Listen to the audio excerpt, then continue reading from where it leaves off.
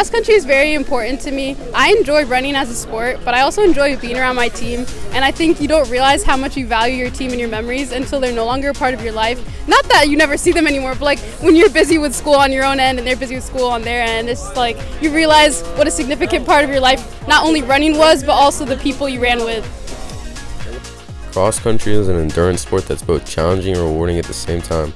Here at Liberty, there are over 50 runners and dedicated coaches that will 100% help you grow and reach the goals you strive for. Cross country may seem like a hard sport at first, but with the right mindset and great support from the Liberty team, anyone can enjoy themselves here and find success. My favorite part of cross country would have to be like the team aspect. Everyone's really close with each other. My favorite memory from cross country would probably be going to the state meet last year. We had a fun pasta dinner the night before, and then just had a good experience there. Had some guys run some good races.